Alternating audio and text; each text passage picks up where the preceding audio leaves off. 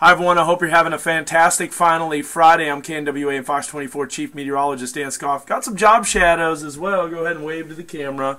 They're from Washington Junior High, Lincoln Junior High, and Fulbright as well. And we're watching the potential for significant severe weather on your Sunday. I wanted to get you caught up with the latest. Also tell you ways that you can keep up with severe weather information. That's going to be really important to do on your Sunday. And let me take you through what we're expecting. First of all, here's what you need to know with this system coming in. Storms are likely on Saturday, but those are going to be in Oklahoma. So around northwest Arkansas, we have no issues with thunderstorms. So the Razor Fest and the Spring Red White game events, also Race for the Cure, many other things taking place. There'll be a little isolated storm that pops up in southwest Missouri, but the majority of the afternoon and evening will be beautiful.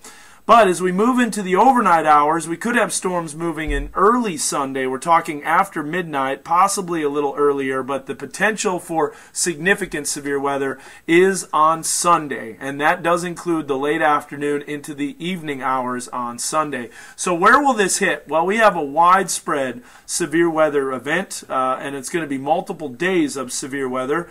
Now, storms will remain to the west of us on Saturday, but the entire area is under a significant risk of severe weather on Sunday. And I know that we are saying significant and we're stressing that, and you might be thinking we're being a little over dramatic and maybe we're kind of blowing this out of proportion, but I will say that the conditions are coming together for a tornado outbreak. It just depends on the fine scale details, exactly how those evolve, and I'll get to those. So why is all this going to occur? Well, we have a ski jump, negatively tilted jet stream.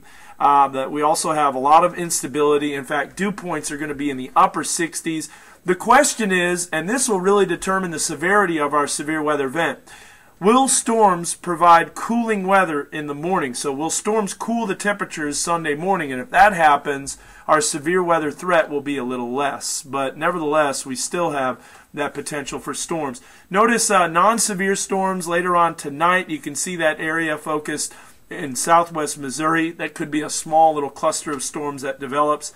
Tomorrow, the risk shifts off to the west as a dry line and cold front organizes. You can see that highlighted orange area. Notice that we're still under a thunderstorm risk, but the conditions won't be ripe for severe weather in northwest Arkansas. Now on Sunday, this is a day 3 convective outlook from the Storm Prediction Center, and it is extremely rare for them to go moderate risk 3 days out. They usually reserve that for essentially the day of the severe weather event. And every time that they have gone a moderate risk for severe weather 3 days out, that leads to a high risk.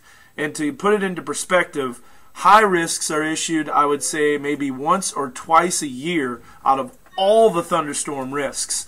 And notice that moderate risk is very, very close to northwest Arkansas. It does include portions of the River Valley and the Ouachitas. We have the risk of tornadoes, very large hail, as well as damaging winds. So what's our moisture right now? Well, it's non-existent. We have the cold front come through. Remember the storms on our Thursday. In fact, there's a possible tornado that touched down in Gravette, wind damage in the River Valley. I'll have more on that on the newscast tonight, so make sure you watch that on KNWA and Fox 24. But the moisture is down to the south, but I want to show you this surging northward. Watch the future track as we put this into motion, and by tomorrow morning, that moisture surges into the areas of Oklahoma.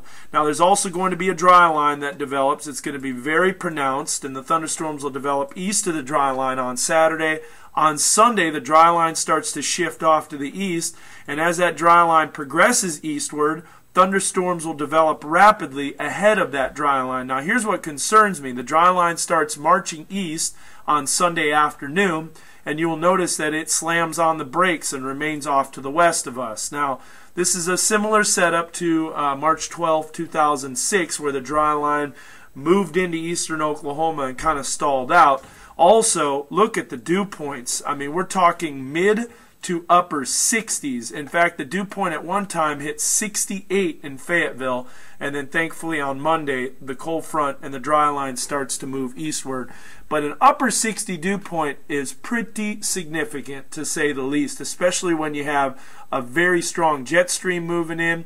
Right now we're seeing high clouds. In fact, you're seeing, in response to the system that's making its way on the west coast, you can already see those cirrus clouds beginning to develop as the lift increases. Now we're zooming out a little more, and the storm system that we're watching is just now starting to move onto the west coast. It's still off the coast, but you can definitely see that low circulating and spinning just to the west of San Francisco. That low is diving to the southeast. The nose of the jet stream now just making it onto the coast of the United States. There is a lot of jet stream energy. Gina's over here shaking her head going, this looks like a pretty potent system, and it definitely has a potential to be that. The question is will we see those thunderstorms in the morning? Will they be isolated? Exactly where will the nose of the jet develop? All these things can't be determined 3 days out, so that's why you just have to stay tuned and you keep a close watch on the weather on Sunday. Saturday, here's in the morning, there's that little complex of storms in southwest Missouri.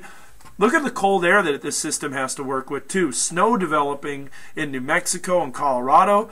Then notice on Saturday night into Sunday morning, here's the thunderstorms that are erupting in central Oklahoma. Those are going to make their way eastward, and then watch as the jet stream and the dry line starts to mix eastward. You can see those thunderstorms rapidly developing. Our timing is going to be mainly from about 2 o'clock in the afternoon until about 7, 8 o'clock in the evening, possibly even later. So it's something to watch, and then you can see those thunderstorms just continue over northwest Arkansas and the River Valley. So the entire area is going to be under the risk.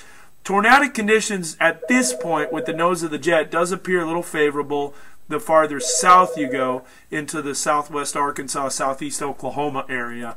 So that's the latest on this risk. Now we want to tell you about the ways to keep up with all this severe weather information, because this is going to be vital to do on Sunday. Some of you might be away from your TV. These storms are going to move in. They're going to be strong. They'll have the potential to produce strong long-track tornadoes as well if the shear in the environment looks as favorable as it does on Sunday.